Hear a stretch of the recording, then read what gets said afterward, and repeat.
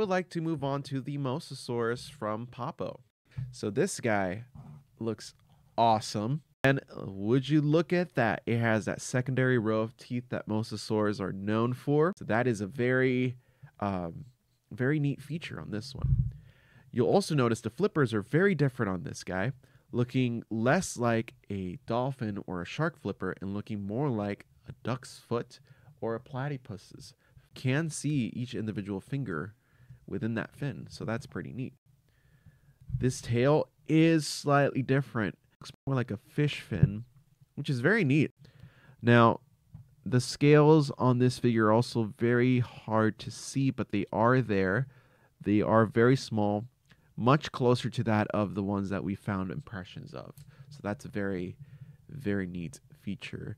And you can see on the bottom, it has a lighter color and has a darker color on top with a nice gradient. These might actually be osteoderms.